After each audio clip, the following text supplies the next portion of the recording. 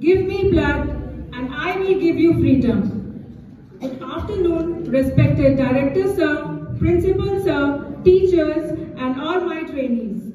My name is Eileen Mukhi from B.Ed first year and I am here to convey speech on the birth anniversary of Subhash Chandra Bose. Subhash Chandra Bose was one of the greatest leaders of India. He is famous by the name of Netaji. Subhash Chandra Bose was born on 23rd January 1897 in Cuttack, Odisha, into a wealthy and privileged Bengali family. He was the son of Shri Janakinath Bose and Srimati Prabhavati Datta Bose. Bright, confident, Subhash had a strong sense of his own worth. Subhash Chandra Bose received his early education in a village school. He enrolled in Presidency College in Calcutta to further his education.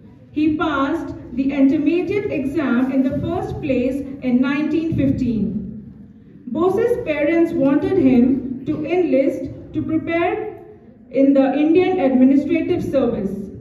In order to prepare for civil service, he was sent to Cambridge University in England. A Swadeshi at heart, Subhash Chandra Bose joined the Indian National Congress in 1939, but left after a verbal altercation with the party's leader in 1940.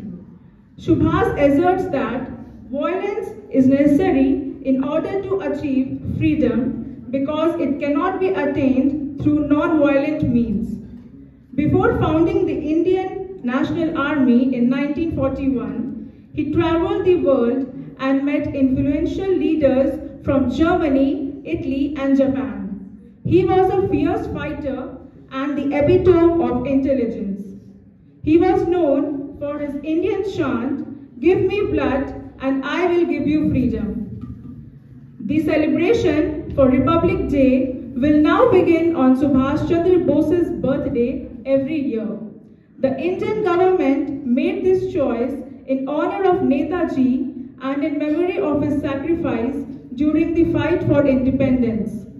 India is going to celebrate Subhash Chandra Bose's 127th birthday this year. His forceful personality propelled many to join the freedom movement and still motivate Indians today. It is believed that he died in a plane crash on August 18, 1945. Though Netaji is no more in this world, yet his name will ever shine, and he will always be counted as one of the greatest martyrs of the country. Thank you all. Jai Hind, Jai Bharat.